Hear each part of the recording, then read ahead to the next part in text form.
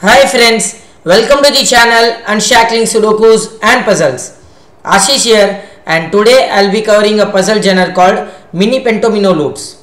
So this puzzle was posted on WCPN website a few days ago, and it's a 4-star puzzle constructed by Saskia Benedictus. So I really thank the author for giving me an opportunity to cover a video on our channel. So this puzzle is a 4-star puzzle, and 4-star puzzle on WCPN is a really difficult rating. So this puzzle is going to be a really difficult one. So let's see if we are able to solve this puzzle. But I really love the theme of this puzzle. So if you see here, 2 and a 2 here, right, 22 hyphen here. So that's a really excellent theme here, and with this the puzzle seems to be unique. So an excellent puzzle. I hope this is a really excellent puzzle and will be able to solve this puzzle. So before going to the puzzle, I would highly recommend you to please subscribe to the channel Unshackling Sudokus and Puzzles if you haven't done so. It will really motivate us to cover videos on daily basis. And if at all you have a request for any Sudoku variant or a puzzle genre, do let us know in the comment below and we'll surely make a video on it. And we have also opened a Patreon page for Unshackling Sudokus and Puzzles. So if you could support us, please do so by subscribing to it. You will even receive a bonus Sudokus every month, right? So all the patrons of the Patreon page will receive bonus Sudokus every month. And this month we have posted a doppelganger Sudoku. So one grid, and you will be able to solve the Sudoku twice. I mean to say different constraints, right? So leaving that behind, we'll start this puzzle now. So before going to the puzzle, let us see what are the rules of this puzzle.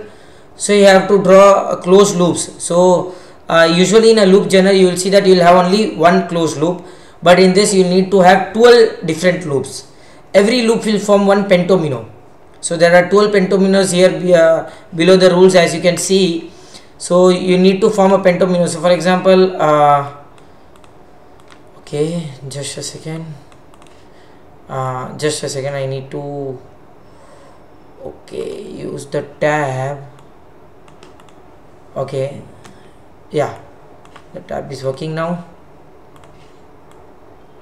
So for example, yeah, this is one of pentomino here, right? So such way you have to draw 12 pentominos in such a way that the loop doesn't touch each other, two different loops doesn't touch each other even at corners, right? And all the 12 pentominos will have to be inside the grid, right? And the numbers indicates the number of loop segments adjacent to it. So same like the Slitherlink rules, but in Slitherlink you will have only one loop. Here you need to have 12 loops, 12 small loops indicating 12 different pentominos. That's it. So very simple rules, and with that we'll be able to start this puzzle, right? So the one thing that I do here is mark the crosses here with the zeros. That will be very helpful here for us, right? The next thing is normal basic Slitherlink techniques that we use, right? 2 at the corner, 3 touching. So whenever a loop end touches one point of the 3, the opposite 2 segments would have to be loop segments. Usual the normal logic that we use. There will be a cross here, there will be a cross here, and one line segment here. Okay, one more thing, important thing in this puzzle is you will always have to make sure that 2 loop ends of the same loop cannot be very far from each other, because we know that they need to be they need to be touching soon to form a 5-cell pentomino, right? So if you see here, this loop end and this loop end will always have to meet, but you have a cross here. How you can make them meet here? You will be very big loop here. You will have a very big loop here. The minimum loop that you can have, the minimum cells of the loop you can have is this one, right? That's a really long region that you have formed, that is a long pentomino. That is of course not possible, which means these 2 loop ends will have to meet. How could you make that happen? There is only one way. You need to touch both of these and you form an X pentomino here. There is no other way you can make sure that these two loop ends meet to form a pentomino with the minimum cells possible, the 5 cells. You need to have only 5 cells within the loop, and there is only one way possible, using connecting these two, and you have only 5 cells here. That's nice, right? So one pentomino is done here. So one important logic in this puzzle is to make sure that the loop ends doesn't go far away from each other. That's the most important thing in loop mini pentomino puzzles. I've solved a few mini pentominos puzzles earlier, and I would say a few of them were from WCPN. Yeah, and saying about the WCPN website, I forgot that WCPN website is a really an excellent website where many authors, one of the best authors of around the world, actually post a puzzle or a Sudoku on a daily basis. And I would highly recommend you to please check the website. I'll add in the link in the description below. So you can even subscribe to the website using the membership thing, and you will receive regular magazines, monthly magazines of all the puzzles they post on the website, plus the solutions, right? So they only post the puzzles but not the solutions, but if you become a member, you will always get the access to the solutions as well, right? So I highly recommend you to check the website as well. And now coming back to the puzzle here.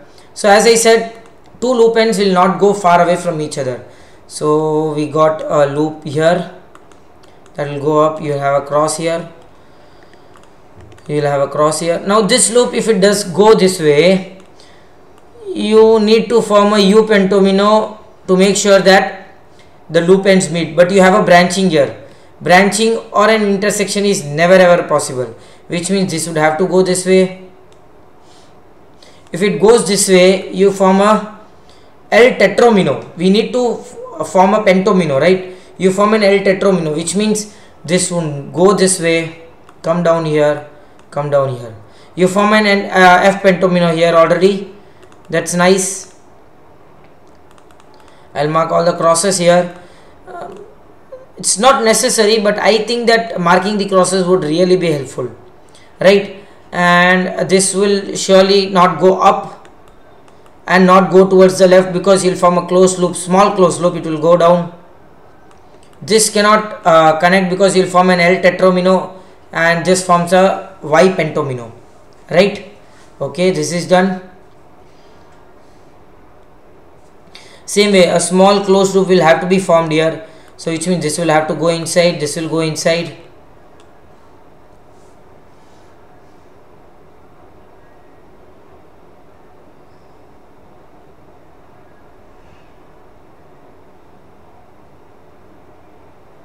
You can either form a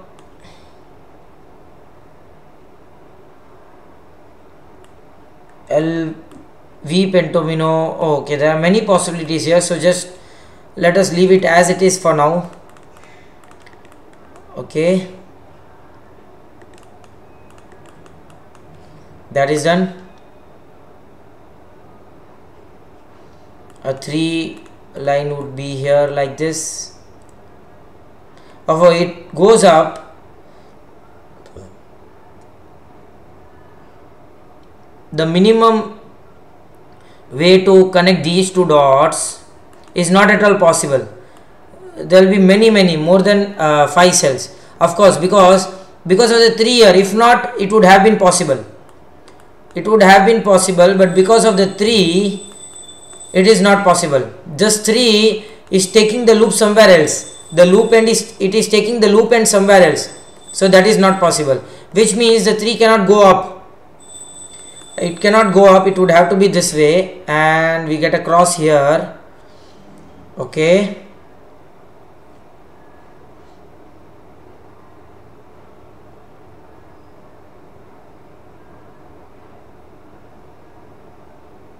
yeah, that is a good thing. One of the, okay, so we have a diagonal logic also used here in this puzzle. That's excellent. Diagonal logic is quite difficult to see, but you have a diagonal logic used here, right? So one of the loop ends, so in Slitherlink puzzle, diagonal logic is the most important logic. There are many puzzles, n number of puzzles with diagonal logic, where n is a very high number, I would say. So diagonal logic is the most important logic in a Slytherin puzzle. Now what is a diagonal logic? Many people actually don't see that and they are not aware of this diagonal logic. Let me say you what happens in the diagonal logic. That is very much helpful here. So if you see this 3, one of the loop ends will either loop segment will either come here or come here, and this point, at this point, one loop, that loop segment or that loop end will either go towards the 2, right? So if it comes this way, it will either go this way. If it comes this way, it will either go this way. So in both the cases, one of the loop segments will be for 2. So right, one of the loop segments will be for 2 and the other loop segment will have to be one of these 2 segments. Again, that loop segment will either go this way or this way, and you will get one more loop segment here. The other loop segment for this 2 will either be this way or this way, and that will give you one of the loop segments for 1 either this way or this way. So one is already getting one loop segment either towards the top or towards the right, and other 2 will get cancelled out. Same way for this 3. Right? Excellent. Now, is that helpful? Okay, so that is quite helpful, I would say, because you cannot have crosses in any of these 2 cells. The moment you have that, these 2 ends cannot meet. You won't be able to meet these loop 2 segments without having a contradiction, right? Not at all possible. Even if you go the other way around, these loop segments cannot meet having with just 5 cells. So both of these would have to be for sure. So this is a cross now.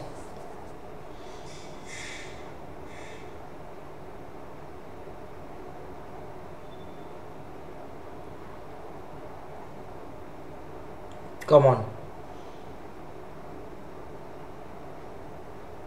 Okay, so if you have this way, it is possible. You got a V Pentomino. Possible. If you have it this way, guys, it's not possible, because this loop end and this loop end will meet either this way or this way, and you'll have more than 5 cells in that Pentomino. That's excellent. That's quite difficult to see. I would say quite difficult to see. So which means you have a V Pentomino here, and this cannot be a V Pentomino, which means for this 2 it will either be this way or this way, and it cannot be this way because it will form a V Pentomino again. So it would have to be this way. Now it can be a P Pentomino or a W Pentomino. W would be this way and P would be this way, right? You're not sure of it yet. So this is done. Cross out here. This will go up. This will meet here this way or this way, and in both the cases this cannot go towards the top. Or in other words, if it goes this way, you form a P Pentomino.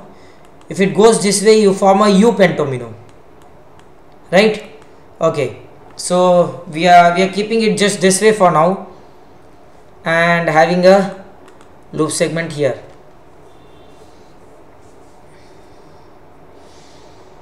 This puzzle is quite difficult, I would say. Even till this point, it was not easy to crack all the Pentominos, that we have cracked till this much. It was not, of course, easy. How many Pentominos we have got? 1, 2, 3, 4, 5, 6. 1, 2, 3, 4, 5, 6. And obvious Pentominos are 4, right?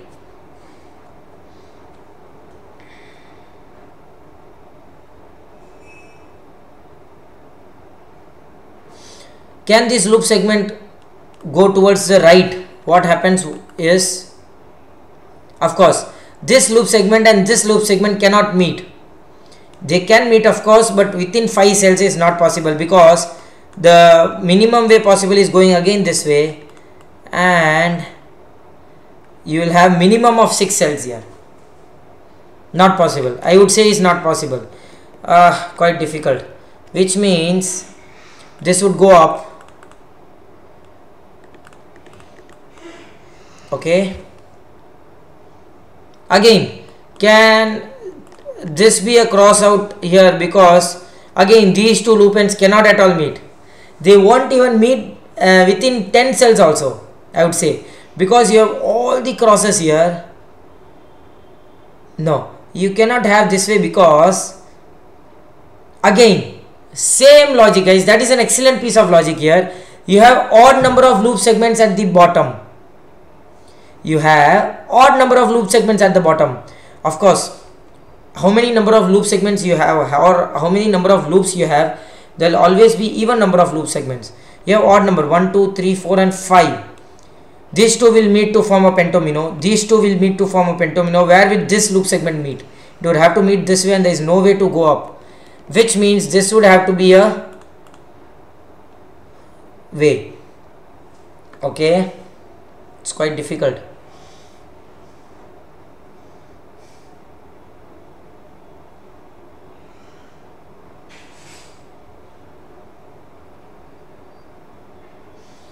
It's not easy, guys. This puzzle is not at all easy. It's making me sweat like anything. I'm very good at slithering puzzles. Not very good, I would say, but I'm quite strong at slithering puzzles. But still, I'm unable to see what I'm missing. Am I missing something with the number of pentominos? But there are only 6 pentominos that we have got, and obvious are 4, but we are not sure of it.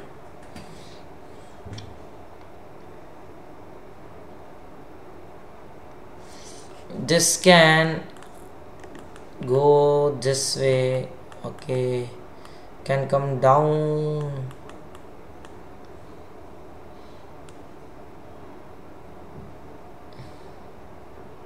So if it comes down, okay, I don't want to do that for now. I'll have to count 1, 2, 3, 4, 5, 6. This would be a different pentomino, and this would be a different pentomino. They cannot touch each other because there will be minimum 6 cells. 1, 2, 3, 4, 5, 6. Okay, so these are two different pentominos. 1, 2, 3, 4, 5, 6, 7, 8, 9, 10. This can be 11 and 12.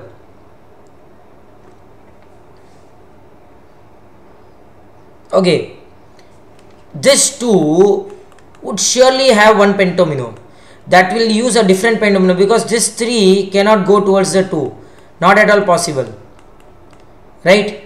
This 2, somewhere that loop segment will form a pentomino, a separate pentomino, because this 2 cannot form a pentomino using this 3. Either this segment, nothing, neither this segment.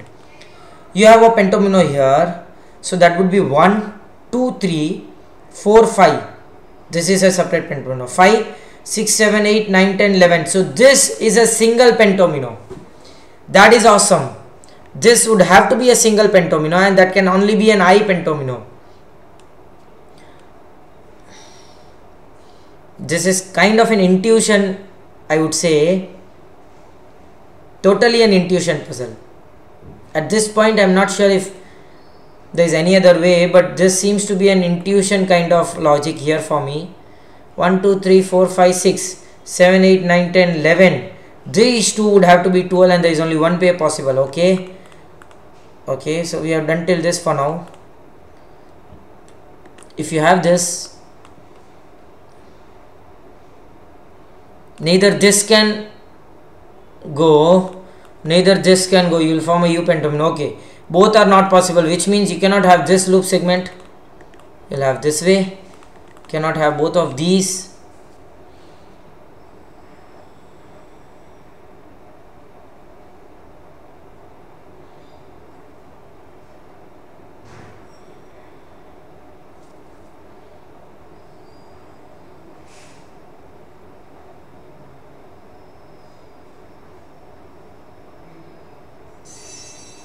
Again, as we said, you have a different pentomino with the 2 here.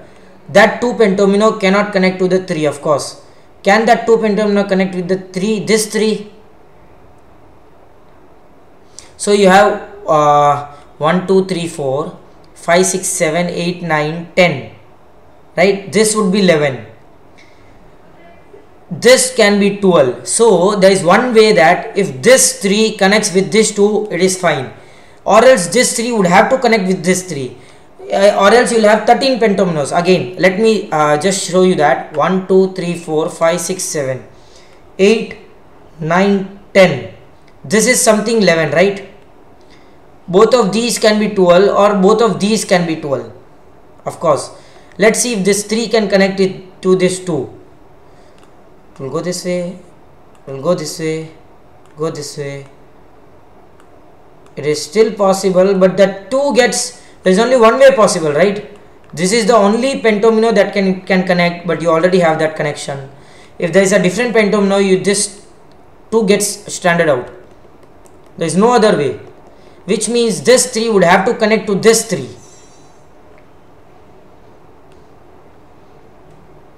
It cannot come down, come down. This is done. So this is one of the pentominos. So 1 2 3 4 5 6 7 8 9 and 10, 11 and 12. So these 2 would have to connect, because this is 11, this is 12, so this 2 would have to connect. How can we do that? There are many other ways, many ways. So can it go towards this way? If it goes this way, oh, this 2 would have 3 segments. That's not possible. This would come down.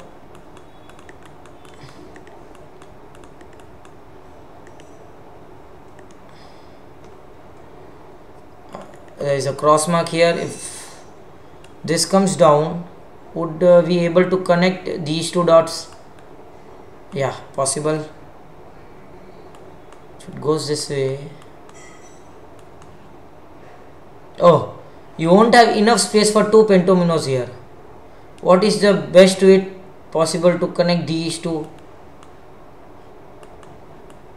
And you have only 4 cells here. Okay, there is no possibility that you can have these 2 pentominos within this small area.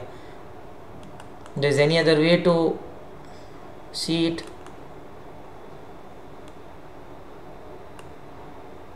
No, L is not okay. No, there is no better way, which means this would have to come down, and there is only one way, P pentomino here, which means this cannot be V, cannot be P, this would have to be W pentomino. That P gives you this as a U pentomino. This would come down this way, this would go this way. Wow, this puzzle is getting solved here now. Not an easy puzzle. You have only 2 pentominos remaining, that is a Z pentomino and a T pentomino. Yeah, a Z and a T. Okay, a Z pentomino will always have 2 diagonal cells used with 1 cell apart, which means if this is a Z pentomino, this 2 would have to be part of the Z pentomino, right? Either this way or this way, and in both the cases you have a branching here, or this 2 would have to be a 3 clue, right? So which means this would have to be a T pentomino. There are 2 ways to do that. Either this way, which is correct, or this way, which is also correct. But this 2 is getting a contradiction here, right? This is not correct. This is actually, the T is correct, but this loop segment cannot go anywhere, and in that case, yeah, it can go this way. That's right. So which means this is a Z pentomino. Wow, that was a really incredible, very insane, crazy puzzle, guys. What an excellent puzzle by Saskia. I really thank the author for such a wonderful puzzle. Amazing puzzle, guys, amazing puzzle. So this was really a 4-star puzzle, I would say. Not an easy one. So I hope you enjoyed this video. Excuse me. Do like and comment if you want us to solve any other Sudoku variant or a puzzle genre, and please don't forget to subscribe to the channel. Thank you.